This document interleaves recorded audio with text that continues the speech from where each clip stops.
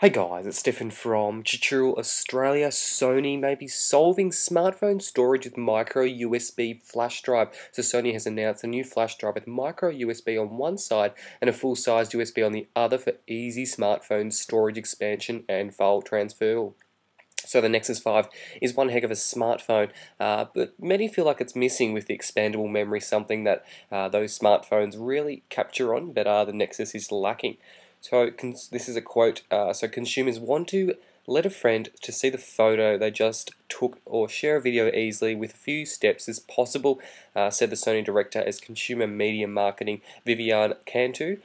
These new drives combine convenience, peace of mind and performance and are perfect for mobile multitasking. So obviously you'll be able to use this offline rather than using it what Apple sees over the internet. So you'll be able to transfer this between devices, kind of like an old Bluetooth, but for quick memory transfer on an offline basis. So these drives will be available in three sizes: 8, 16 and 32 gigabytes, compatible with Android 4.0.3 and upwards.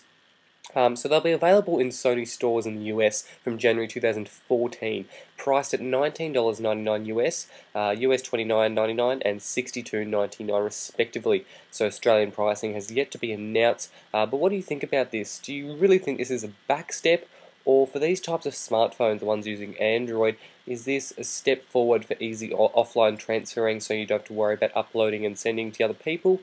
Or is it really a back step? To be honest, because I'm an Apple user, I feel like something like this I would never use, as I just don't see the necessary requirements, as there's internet, Wi-Fi internet, and you have enough to use this type of video storage uploading. But I guess for Android users, this could be a great option for sharing offline. So what do you think? Leave your comments down below. Stay connected on facebook.com/tutorialaustralia.